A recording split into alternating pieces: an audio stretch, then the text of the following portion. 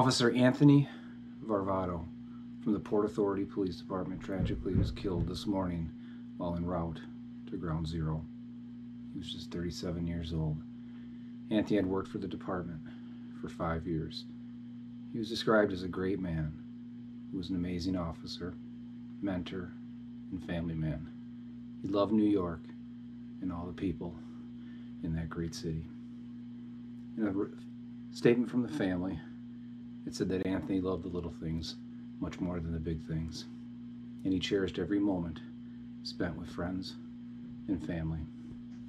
I want to express my condolences to Anthony's wife, Carrie, to their children, to everybody who knew, loved, and served alongside Anthony. Anthony, thank you. Thank you for being a police officer, for being an example to all of us, and doing everything in your power to help people in need and connect with the people in your great city. You, sir, are an American hero and will be always remembered as a great man. Anthony, I want to dedicate 2 songs in honor of you. Anthony, these are for you.